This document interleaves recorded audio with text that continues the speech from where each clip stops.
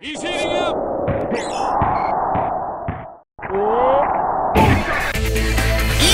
Artiverse!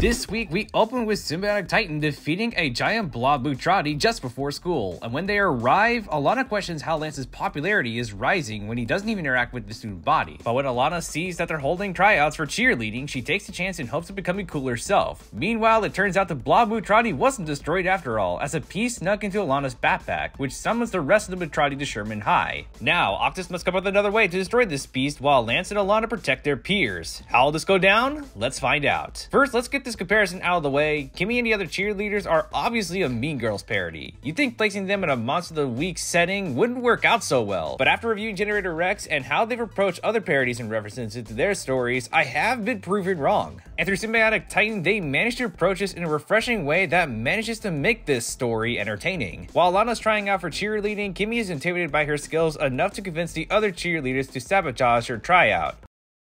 What a bitch. But as soon as the Butrati finds them at Sherman High, that's when things turn around. Kimmy and the other cheerleaders are forced to join Ilana from escaping this blob. Throughout this subplot, we play with their dynamics until eventually Ilana finally stands up to Kimmy and points out how big of a jerk she's been. And when the other cheerleaders realize how much Ilana has been helping them, they join Ilana in her fight to stop this Butrati. And eventually so does Kimmy. While it was obvious, it's nice to see that they were able to put their differences aside and eventually grow to respect one another. Will we see this development continue in future episodes? We'll just have to see, because I know Kimmy will return for a future story, but we'll get to that. Meanwhile, Octus actually has a subplot for a change. This one focusing on how Octus failed to stop the Butrati earlier in the episode.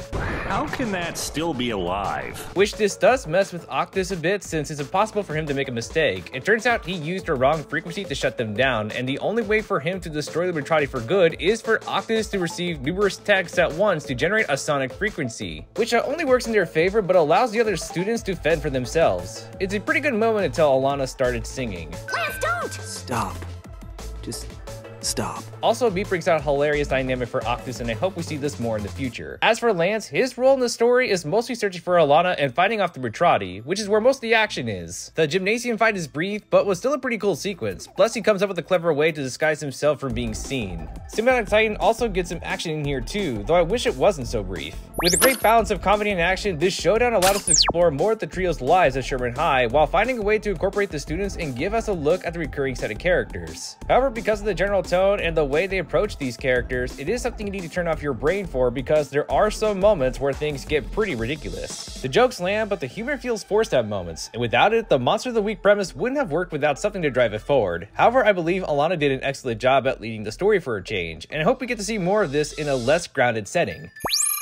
We give Showdown at Sherman High an 8 out of 10. What? Meat, sorry. Oh, meat. Thank you.